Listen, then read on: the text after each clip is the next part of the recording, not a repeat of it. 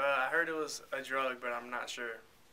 Opium is something that gets you really messed up, and that is in heroin, and it makes you like pass out. It's an old drug from like the 17th century and stuff like that.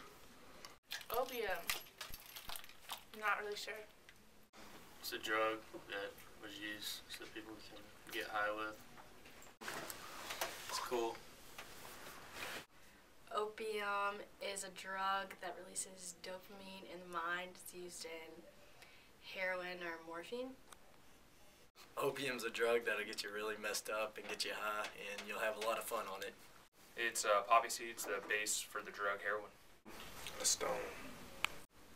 Opium is a product from a plant that is used to make many drugs. The main ingredient in heroin and cocaine.